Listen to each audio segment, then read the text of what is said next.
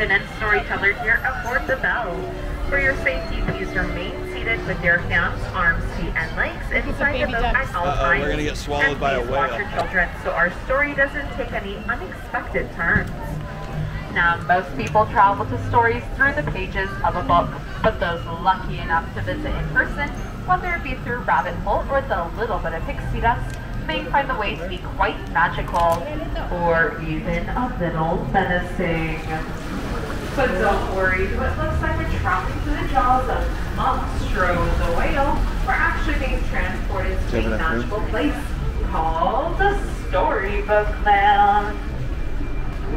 And like all good stories, ours begins with a once upon a time, and in this case, a big bad wolf, whose cave is coming up to our left.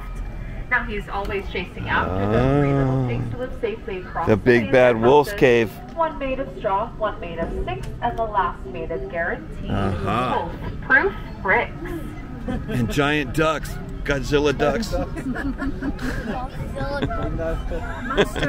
Monster ducks. But our story takes a strange turn. For coming up to our left is the quaint English village home to Alice. For one golden afternoon, she followed a white rabbit down the Oh, there's the rabbit hole. And ended up in Wonderland.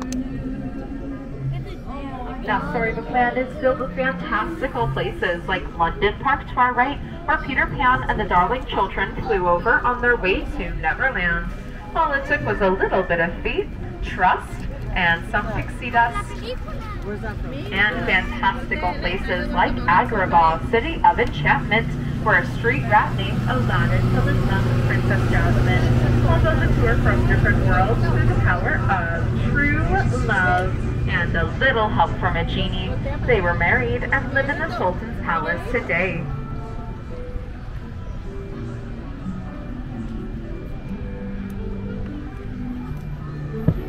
Here in Storybook Land, love shines forever, like the twinkling lights on the archways above us. The very same archways that Princess Jasmine and Aladdin soared over, sideways, and under on their magic carpet ride to a whole new world.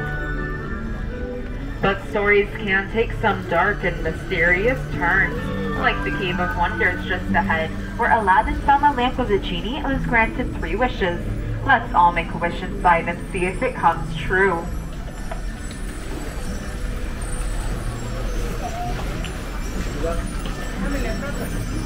I wish for Disneyland to be free. Princess Snow White wished for safety from the evil queen, and she found it to our right in the cottage of the 7 dwarves. They granted her shelter in exchange for her kindness, and if you listen closely, you might be able to hear them whistle while they work. And Cinderella wished to go to the ball, but her stepmother forbade it, leaving her in their blue ricciotto for them. Her fairy godmother did come and grant her wish, but when Cinderella didn't return home by midnight, her carriage turned back into a pumpkin, and is still there it's up there today. While magic has its limitations, thankfully, love does not. And Cinderella lived happily ever after with her Prince Charming. Make sure to keep your hands inside, okay? But not all wishes are those of living happily ever after. Some are simply about drifting off to sleep on a bed of quilted flowers, like the ones to our left, inspired by the 1933 Silly Symphony cartoon Lullaby Land. There's magic everywhere in Storybook Land, including the miniature plants and flowers. They are completely real, and thanks to our friend Tinkerbell's enchantment, they never ever have to grow up.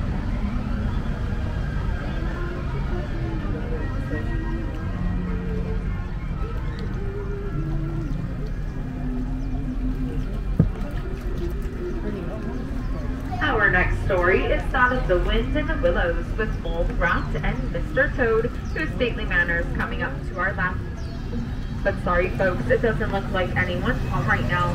Mr. Toad must be on a wild drive to nowhere in particular. And just beyond is the kingdom of Arendelle, home of sisters Anna and Elsa. When Elsa ran away to her ice palace in the mountains, Her sister Anna just couldn't let her go. They were reunited with the help of some friends and once again proved that true love can weather any storm. And to our right is the Alpine Village, home of Geppetto. He wished on a star that his puppet would turn into a real boy, and after Pinocchio saved him from the belly of Monstro, the blue fairy came and granted his wish.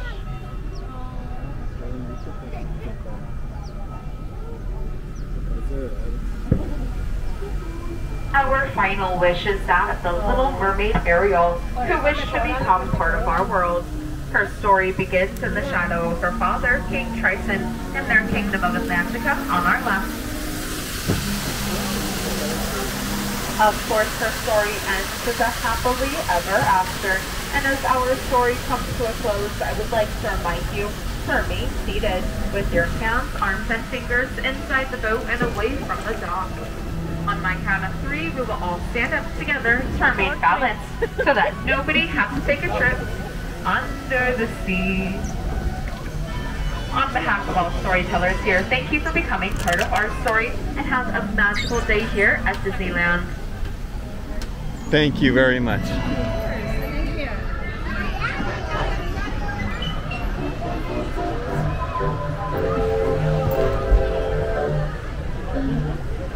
What happened?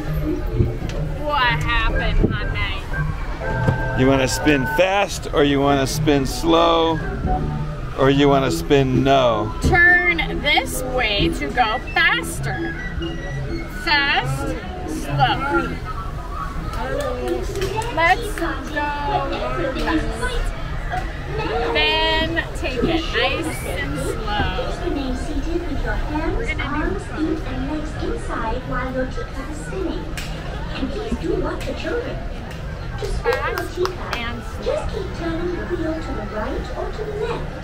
The faster you turn it, the faster you go. Well, it's off to the tea party. Ciao. Oh, here we go. Just like that. Ready? She can't turn it. Ah. Here we go. You ready? Yeah. Through the bubbles. Into the bubbles.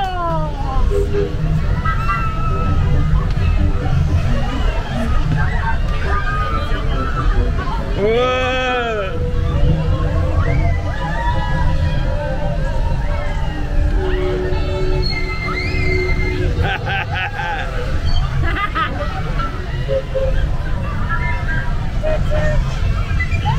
Oh, you really got us going. I gotta stop now. Ah!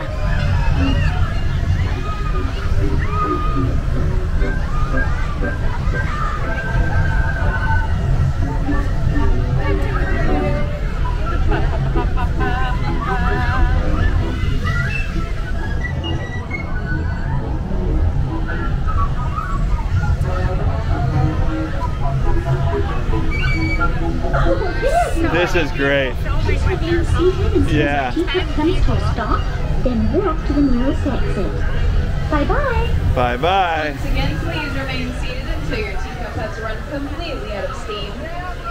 Once it has, Did it run out of steam? Completely out of steam. All right. Let's go.